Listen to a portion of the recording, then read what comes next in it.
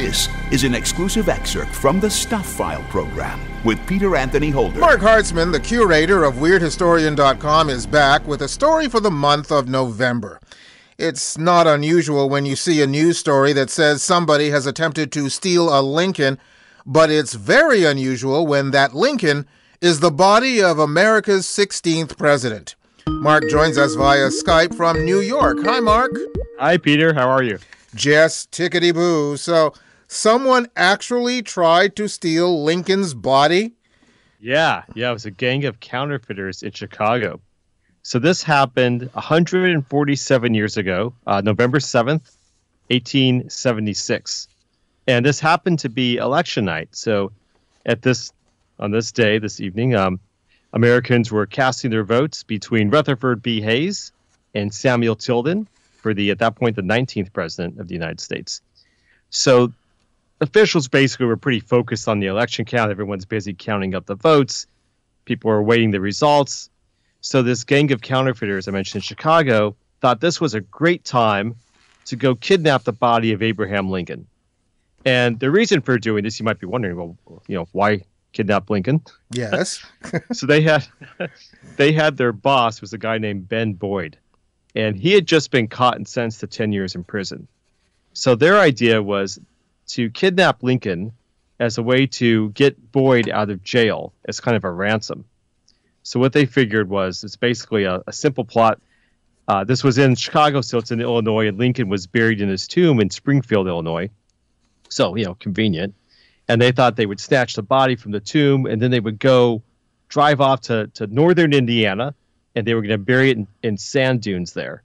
And they would tell Boyd the body's location. They'd get that message to him.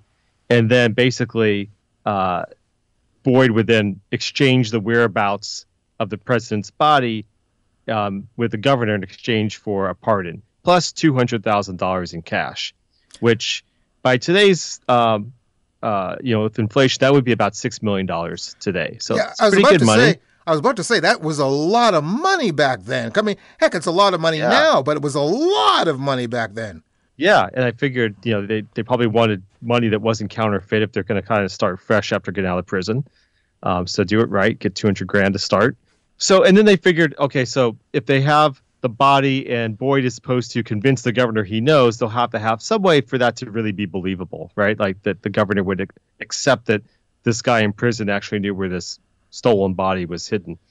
So their plan was to get a foreign newspaper, something that couldn't have just been gathered easily, right? And they would tear it into like different kinds of unusual shapes, and they would leave a piece of that newspaper in the empty tomb. And then the rest would get sent to Boyd. So it's like puzzle pieces. So like, look, I have this piece. And if you go to the tomb, you'll see it matches this piece. And that's the proof that the information I'm giving you is legitimate. So it seemed like, 1876 seems like a pretty decent plan. But of course it didn't work. Unfortunately for Boyd. And why didn't it work? Well, I guess you could say drinking and women. So one of the counterfeiters was at a bar, and he was trying to impress a woman. This was like one of the local saloons, and he was talking about how he was going to be getting a piece of this $200,000 ransom. And he kept drinking, and he kept talking and sharing way too much information about the plan. And the woman reported this to the local police chief, and that news escalated up to the Secret Service, who were already kind of looking into this. So they had people, listening in. And so they basically found out what the plan was. And then they consulted with Lincoln's oldest son, Robert, to let him know of this plot. And the question, I think, was like, do we want to just go stop this now? Do we want to kind of let it proceed a little bit? Maybe we can catch him.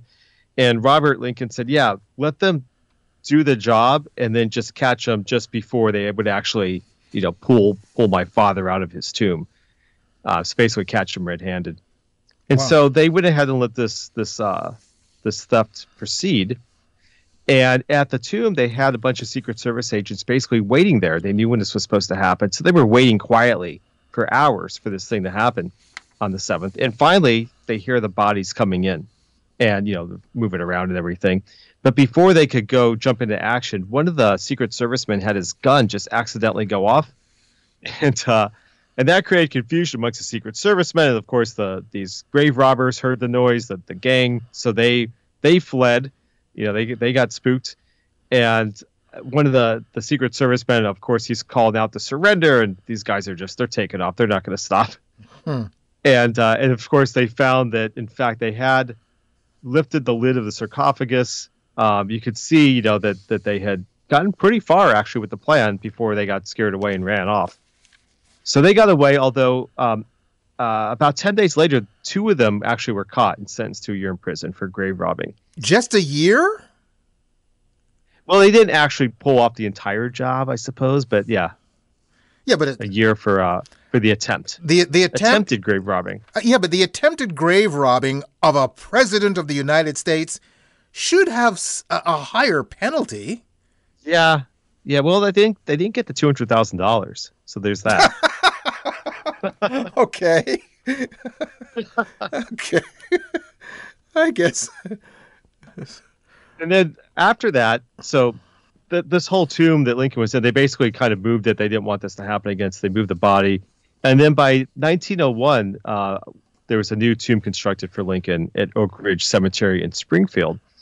And so Robert requested that his father's remains at this point be placed in a steel and concrete vault 10 feet beneath the floor of the burial chamber. So he made sure that this time, if anyone has another crazy idea to go steal his dad's body, they'd have a lot more trouble. So this time, he made sure no more grave robbing could possibly happen.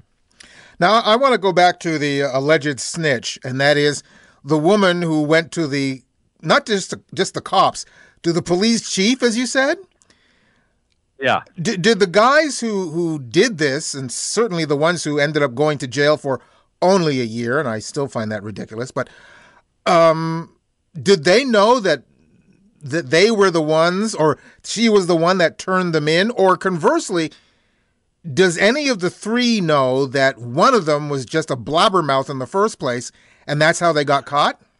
Yeah, that's a good question. I don't think so. I don't think that that the guy actually knew that she had done that. I'm sure they didn't realize how the Secret Service showed up there, but they were onto him. But it's one of those things you always hear about: people drinking too much and blabbing all their plans, and then spoils the plot. Well, what's the term? Loose lips sink ships. That's right. Yeah, exactly. So a good example of that happening. And but for the good of the nation. If Abraham Lincoln didn't have bad luck, he'd have no luck at all. I mean, when you think about it. Very true. Yeah. I mean, the play that he went to, Our American Cousin. Do you know he had been to that play several times? No, I didn't know that. And could actually mouth the words along with the actors because it was one of his favorite plays? Wow, so he really didn't need to go see it again. No, he didn't. Yeah. He did. That's the point that a lot of people, people were saying, oh, gee, he didn't get a chance to see the play. He did several times. Wow, now I didn't know that. That's interesting. Yeah, so anyway, that's Lincoln. What can I say? Yeah. So, these guys ended up in jail for only a year. Do we know what happened to them after, or did they live upstanding lives, or did they continue in a life of crime? I'm guessing they probably continued a life of crime. They seem like those kind of guys. Maybe still trying to get Boyd out of prison. He still had about 9 years to go. Oh, that's right. That guy was still in prison. Did they? Yeah, the big boss. Did they add any time to him? Did he at least get another year, or? It didn't say that in the articles. I went through articles from 1905 and then later on in the 30s and 40s, some other articles about it. It didn't actually get into what happened to Boyd after that. So I'm not sure if he got his sentence extended or if it was just the 2 guys that actually got caught in the action. Well, considering they might not have ratted out his boss at that time. Yeah. That may have come out later. Yeah, considering the fact that those 2 clowns only got a year, I can't imagine Boyd getting much more anyway, even if they were aware of the fact that he was involved. But yeah, there you go. I would agree. Anyway, it's a fascinating story for the month of November, and not only is it the month of November, as you say, it's your traditional election month, so double bonus, I guess. Yeah, good weird news election story for sure. Yeah. Always a pleasure having you on, sir. By the way, how is your new book doing? We Are Not Alone. The Extraordinary History of UFOs and Aliens Invading Our Hopes, Fears, and Fantasies. Oh, it's doing well. Thank you. Yeah, it's been fun chatting about all the different UFO stories through history and how we got to where we are today and what's going on, and constantly new stories coming out in the news as well. So it's been such an amazing topic to be discussing and sharing with people. So I hope people get the book. It's full of truly incredible stories, lots of images, tons of interviews, all kinds of good, fascinating things. Well, congratulations on the book, and thank you once again for this story for the month of November. Thank you very much, Mark. Yeah, thanks for having me, Peter. Marc Hartzman, the curator of WeirdHistorian.com. He's the author of several books, his most recent one being We Are Not Alone, The Extraordinary History of UFOs and Aliens Invading Our Hopes, Fears, and Fantasies. You can go to my website at thestuffile.com, check out the show number for this program, which is show number 0744, and you'll find the link to Mark's site, plus links to either Amazon.com or Amazon.ca, where you can order his books directly. You've just heard an exclusive excerpt from the Stuph File Program with Peter Anthony Holder. To hear any or all of the full hour-long shows, visit thestufffile.com. Stuph is spelled S-T-U-P-H. That's thestufffile.com. A presentation of Flying Fish Communications.